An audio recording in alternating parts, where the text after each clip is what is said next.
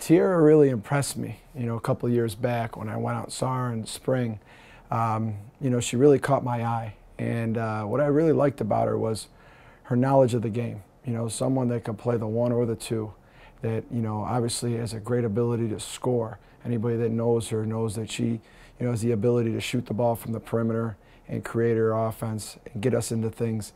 I look for her to be a type of player that, is very versatile offensively, gets in the lane, knows how to distribute the ball, but also can put the ball in the basket for you as well. Another thing that she really impressed me on was when she works at it, how hard she gets after the ball, when she's on the ball playing defense. I mean, she can get into a stance and she can really pressure the ball well. So that gives you a whole new element to your defense when someone has to really work to get the ball up the floor. And those are the things that showed me, not just because she had talents, but the work ethic. Being pressuring the ball and being that kind of player, that takes a work ethic and a standard of saying that, you're not going to take it easy on your opponent. You're going to go after them all the time. And as well as you do that, you have to have a mindset that's a big thing for the defense to have right off the bat. So that's what really impressed me about her humble mentality and her ability to, to give us some offensive diversity.